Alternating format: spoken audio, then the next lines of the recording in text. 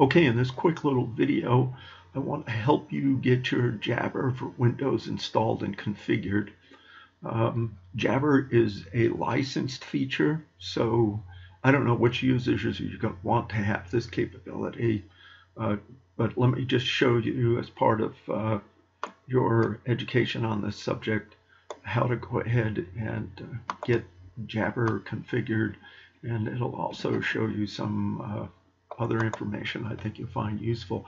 We're going to look at several components. One, the user account in the call manager, how to get to it, and how I have set up your user ID, which is your extension number in your system.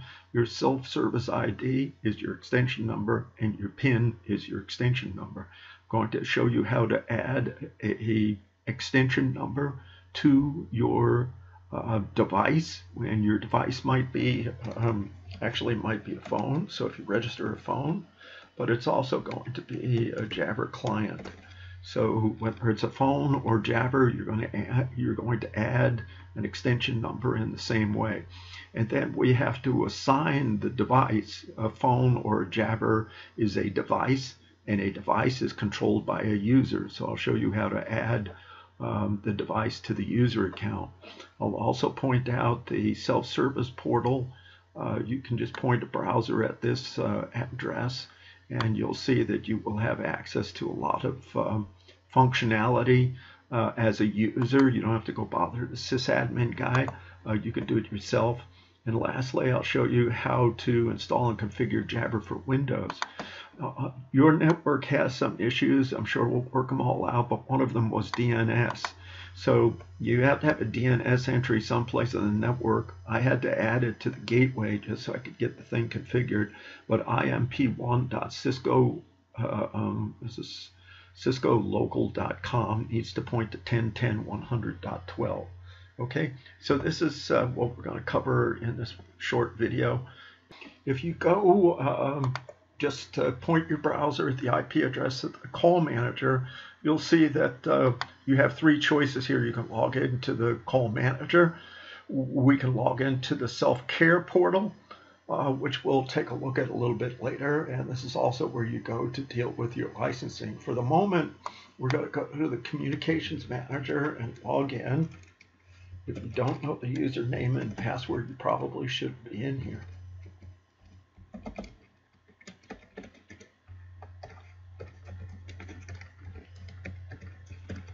Go ahead and log in.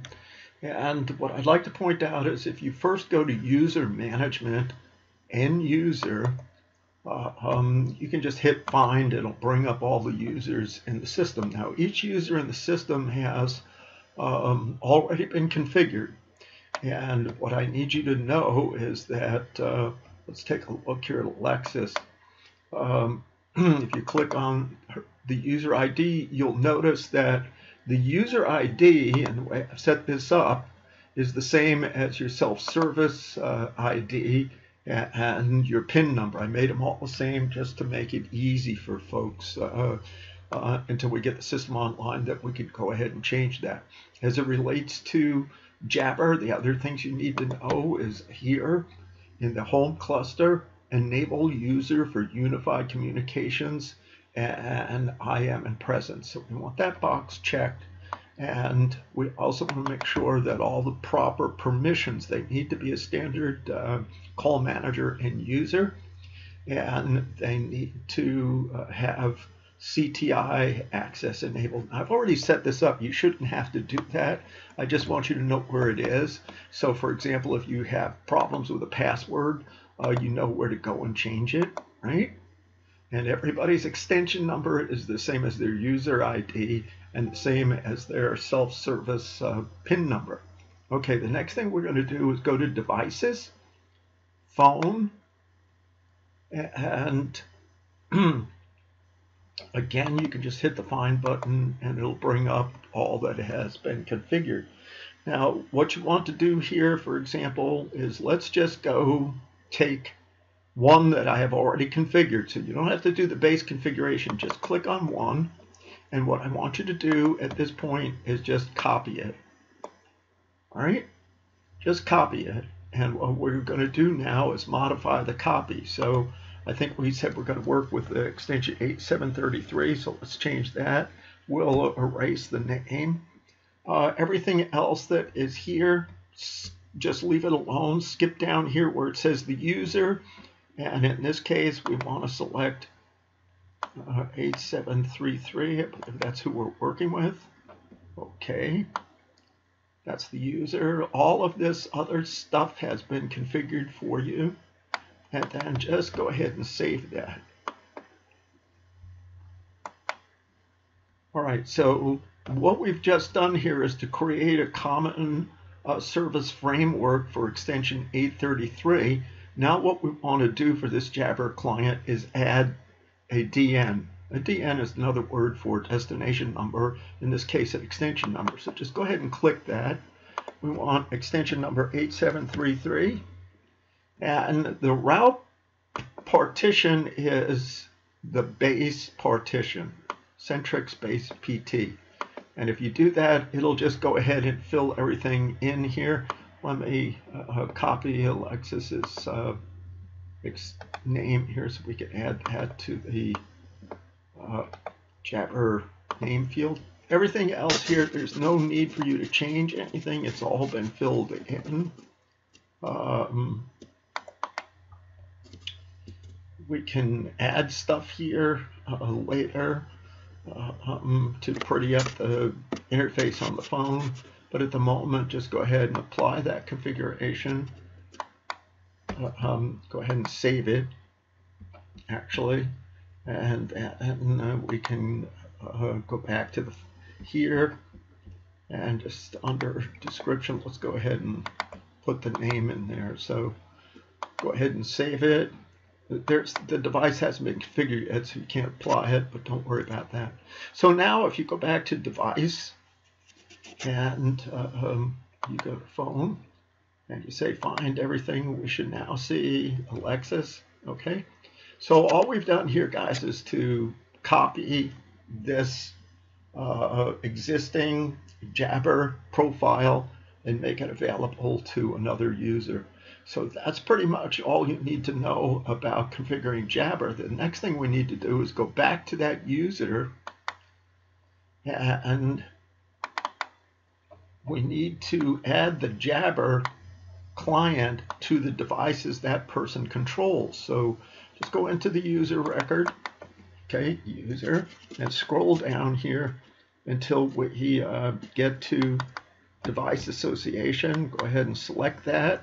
Go ahead and find, and we're looking for, if this was a phone, you'd go ahead and select it and add that phone to that user, but in this case we're just adding a Jabber client because phone hasn't registered yet. And we'll go ahead and save selected changes, and at that point if you go back to the list, you'll see that the device has now been added as a device that this user can control.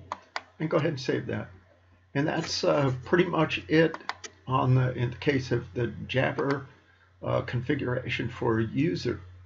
I showed you that if you go to the IP address, you have the chance of selecting the self-care portal. And this portal you will use to configure devices. You can let the users do this themselves. Let me show you what that looks like.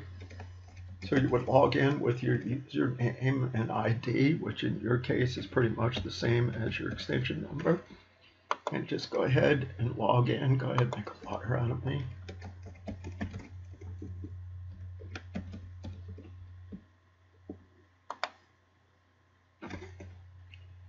And once you're into the self-care portal, you'll notice that the users have the ability to make certain changes themselves. So across the top here, you see that they have access to phones. They have, and it shows all of the devices that they currently have. Now, I've got a couple of different phones, and I've got my Jabber. And this is where I would go to make changes about those devices. And I can go to voicemail. This is where I can set up my preferences for voicemail. And I can set up my I am in presence. as well as some general settings here, language, change my password, things of that ilk. The downloads will not contain anything useful in your deployment currently. So I just want you to note where this is, because there's a lot of things you can do yourself as a user. You don't have to be a system admin. You can go set up your phones. You can set up phone settings, speed numbers, services, ring settings, see your call history, set up call forwarding, all kinds of things you can do here. So again, at the end of the day here, after you install the Jabber client, and I'd like to use 10.5.6, and I'll explain why real quickly, this particular client doesn't take into consideration any of the security certs. Now, as we move forward and want to use Jabber on our iPhones from Starbucks, we're going to have to address this whole area of certificates. But to get this going inside the office, download and install this. And when you bring it up, you're going to go to Advanced Settings. You're going to select Cisco IM and Presence. And down here, you want to select Use the following server. It should probably fill in imnp.1ciscolocal.com, or you may have to put in the IP address. Now, if you don't see this after you put in the IP address of 10.10.100.12, then you have a DNS problem, and you're going to have to get that fixed on your network. It has supposed to have been done, but I have found that I had to add my own DNS to get your system configured. So make sure you've got a DNS configured so that imp1.ciscolocal.com points to 10.10.100.12. You can also put it in your host file on your computer. So go to your host file, which happens to be, if you don't know, it's in Windows System 32, drivers, etc. Host. Open that up and edit it and add in an entry that says 10.10.100.12 space imp1.ciscolocal.com. Okay, and then you go ahead and save this. The first time you use this, it wants a whole kind of name here. So I'm going to put in DrVoiP, which is my ID. Yours is going to be your extension number. And you can pretty much put anything you want in here. I'm going to put in a CISCOlocal.com. And then my password, which in your case is the same as your extension number. And you're going to get this certificate error. Now, if you're using a later version of Jabber, it won't even let you do this. That's why I wanted to use this one for now. Just go ahead and accept it. And we're going to have to deal with the whole concept of certificates if we're going to get you guys up and running. So yeah, as you can see here, the Jabber client is up here. And click on it here if you like. It'll bring up contacts, your recents, your voice messages, your meetings. If you have a phone configured, it's going to enable you to select down here your phone, in which case you'll be able to use this client to control your telephone, or you can use this separately for IM and Presence. Go ahead and play with this, get comfortable with it. We'll talk about it at a later time. I just wanted to get Cisco Jabber installed because as we extend your collaboration out to the edges, when you add your Expressway core and Expressway edge servers, then we'll be able to get the proper certificates installed, and you'll be able to run Jabber, extend your office out to your iPhone, and sit at Starbucks. Okay? Hope you found this informative, and thank you for watching.